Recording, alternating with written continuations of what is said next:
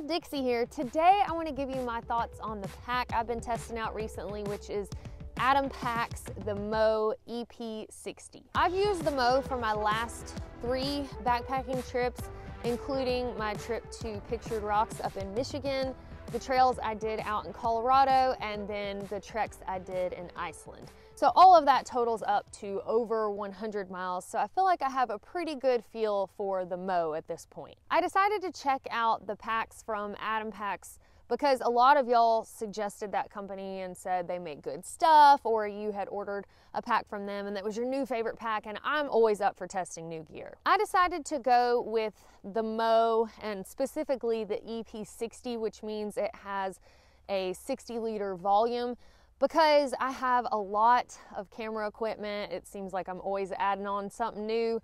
So I really need that volume and space for all of my stuff. You may need something smaller or possibly even larger depending on your gear, but I figured this is what would work best for me, because even if I had a little bit too much space, I'd rather go with that than have something too small. And I specifically selected the Mo because, as Atom Pack says in their description, it's designed with the average thru hiker in mind. And it can carry a weight capacity of 22 pounds as far as base weights go, which is pretty high. I mean, most of your backpacking gear nowadays is fairly lightweight. It might not be ultra light. So getting a base weight of 22 pounds is pretty reasonable, even on a budget. And an overall carrying capacity of 42 pounds, which is great for me, especially as much as I keep piling camera equipment on. I like that Atom Packs has so many customizable options with their packs, not just the Mo. For example, the sizing of your torso and hip belt, so it's not just a medium, large, whatever. You get to select those things separately based on your measurements. They've got all sorts of color options for different areas of the pack. You can opt for pockets on the shoulder straps, a bottom pocket, a hydration port, etc. So this is potentially going to be a very different pack depending on the person ordering it and their personal preferences, which I kind of like. After selecting all of my preferred options, the pack I ended up with weighs 33 ounces, and the pack itself costs $382. Plus, I added on 2 hip belt pockets, which at the time cost $46 extra, and I paid $4 for a pack liner. So my overall total was $432 plus shipping. By the way, a little side note here, if you get to scoping out Atom Packs' website, you'll notice that they are based in England, but they do ship here to the US, obviously. And if you are a US customer, you can select an option where their page will actually show up in US dollars, so you don't have to do the conversion. Taking a look at their website today, it looks like the pack, like the base pack itself, is $52 cheaper, so $330. For 2 hip belt pockets, it's now $38 instead of $46, and a pack liner right now today would cost you $3 instead of $4. So if I got the same exact pack today, it would be $371 plus shipping. So basically, if I would have ordered it today instead of when I did, I would have saved $61. I assume at this point it is apparent that the Mo is definitely not in the budget category of packs. So it really comes down to a pack that costs this much. Is it worth the extra dollars for added comfort, added features, etc.? So let's get into that. First, on the surface, I really love the look of the pack that I selected. I've been kind of into this black and bluish greenish color for a little while now. It's kind of a thing. And I like knowing that my pack will kind of stand out in the crowd, but I don't really like girly colors that much. I mean, I guess the bluish greenish kind of is, but having a pack that you select different colors and it's going to look different than everyone else's on a trail like the AT, for example, is really convenient, especially when you're in a trail town. You're outside a restaurant and they require you to keep your pack outside. There is a chance that somebody could grab up your pack if you have the same exact pack and walk off with it.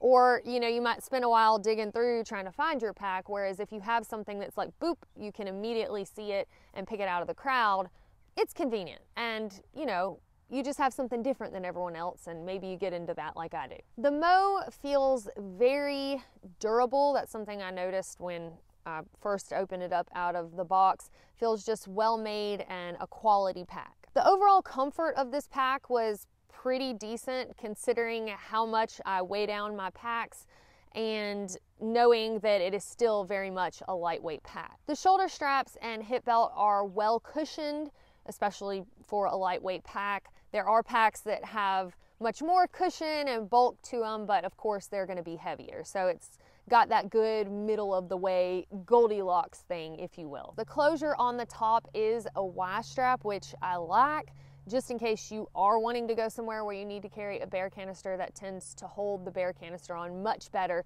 than just one single strap. One of the customizable options of the pack, like I mentioned, is shoulder pockets. I ended up ordering it to have a shoulder pocket on either side. I couldn't use one of them because my Peak Designs clip had it squished down, but I got two just in case I wanted to let somebody borrow the pack or if I decided to sell it in the future. But I really liked having those shoulder pockets, or at least the one that I got to use for my cell phone or for my DJI Pocket, to have quick access to a camera if I wanted to record something just walking down the trail. I like having something boom right there that I can quickly access. Also, I opted for the pocket on the bottom of the pack, and I absolutely love that. I wish every single pack had the bottom pocket, but especially because my hip belt pockets have begun to fill up with little cameras or tripods or doodads and sunscreen now that I'm trying to actually take care of my skin. So I have kind of infringed upon my snack space. Having that bottom pocket gave me more storage that I could access while moving down the trail, because I like to snack a lot while I'm hiking. While we're talking about pockets, the hip belt pockets are very spacious on this pack, which I appreciate, especially since you pay extra for them. You also have the option to select which type of outer pocket you would like, the outer pouch. I went with the mesh because they said it would give you 5 liters more of storage space. I don't really like mesh on the outside of a pack, just it looks more cluttery to me, seeing all of the items in there, even if you try to organize it, which I don't spend a lot of time on. I do understand that the pro of having the mesh is you can see the items and know where to dig to get certain things, but if I had it my way, I would like it to be solid and give me the extra 5 liters. But of course, the way it functioned was more important to me than the way it looked. But if you're the opposite, they do have the Dyneema stretch pocket option on the Mo. The cup holders on this pack are 2.5 liters volume a piece, so it's a lot of room for water bottles, and I really love that they're deep and they can be cinched down easily while you're walking down the trail, so that way you don't have to deal with water bottles flipping out. That's a pet peeve of mine. I didn't really use all of the bungee cords that are on either side of the pack and also across that big pocket, but there is a lot of clothesline space there if you wanted to hang some socks that you've washed up to dry, or if you've got gear you want to hang on there. I know a lot of people do like a little carabiner with a cup, etc. Another good thing I will say about the Mo is it performed very well in the horrible weather I had in Iceland. It seems like I got rained on for at least half the time that I was walking, and I never noticed any significant condensation on the inside of the pack. If any at all, it was just from me reaching in there to get something while my hands were wet. Whereas I could say with my Ohm 2.0 by ULA packs, I definitely would see moisture in there if it rained heavily. But regardless, that's not really a deal breaker for me because I use a pack liner as redundancy, and I always will, even if a manufacturer claims that their pack is 100% waterproof, because you never know when you're going to get a hole poked in the side of the pack and, you know, now your sleeping bag's soaked. So anyway, but I do appreciate the redundancy and having a pack that I feel like is waterproof and performs like that. And speaking of the pack liners, when I got the pack liner in from Atom Packs, I was like, what in the world is this? It just felt kind of flimsy and not very durable at all compared to other pack liners I had used. But I will report that I've been using the same one for over 100 miles and it's held up perfectly. So I like that it's lightweight but also durable. And finally, something that probably won't apply to most people, the shoulder straps were wider, which I love for comfort, but for a Peak Designs clip, I barely got that sucker on there. I was able to though, so for those of y'all that use them, you can make it happen. So those are the things that I did appreciate about the Mo, but there is no one perfect piece of gear because there are always trade-offs. So what are some things that I didn't love about the Mo, if you will? First, I want a pack to have loops on the bottom so that I can put my shelter, my tent, in the loops on the bottom, and that way I don't have to fool with it every time I'm opening and closing my pack on that strap up top. Also, I don't want to put a wet shelter if it's been raining inside my pack with things that I don't want getting wet, even if they are inside of a pack liner. So I really like to have my tent on the outside. If this pack had loops on the bottom for that, even if they were just real thin and little, and I know I could modify it, but I'm just saying that's one thing that to me would make me like the Mo better. Also, I really grew to love the hip belt adjustment that my ULA Packs Ohm 2.0 had. It's just where the hip belt connects to the body of the pack. There are straps on either side that you can tighten, and it just kind of helps hug your hips and really secure the pack to your back. I can't describe it. When you feel it, you're like, oh. So that's something that I do wish every pack had. As far as comfort goes, I debated on hip belt size because I was kind of right there in the limbo between a medium and a large. I guess I got them childbearing hips. So I was gonna bump up to a large, but then ended up staying down with the medium. So the hip belt pockets, because they didn't stretch around closer together, they kind of hung out on that ilium bone a little bit more, like the edge of them. It just wasn't as comfortable as I feel like it would have been if I'd had a large. Now, I can't confirm that because I haven't tried it with the large, but I will likely order the large hip belt and use that in the future to see if that helps the comfort level. Something that was a little frustrating to me, the hip belt pockets, the way they connect to the hip belt itself, it's just like this little hook thing. Mine kept popping off and I'd have a dangling hip belt pocket.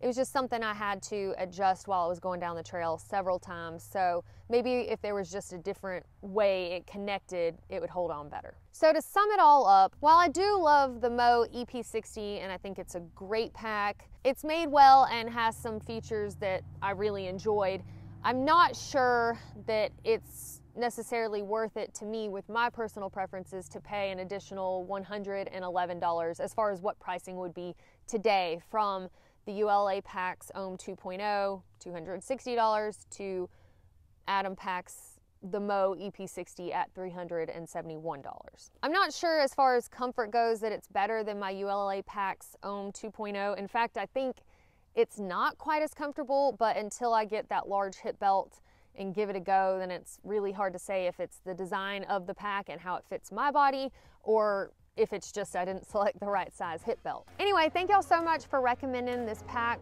for me to test it out. And if any of y'all have ever used Atom Packs' packs, especially the Mo, I would love to hear your thoughts about it in the comments below. I know some of y'all have contributed that in the comment section of other videos, but since this one is specifically on this topic, then it would be good to have it kind of all in one place, so somebody interested in it would have several different opinions, not just mine. If you have any questions that I didn't answer about the Mo EP60 today, feel free to leave that in the comments also. Thank y'all so much for watching. Don't forget to subscribe before you go, and we will see y'all next time.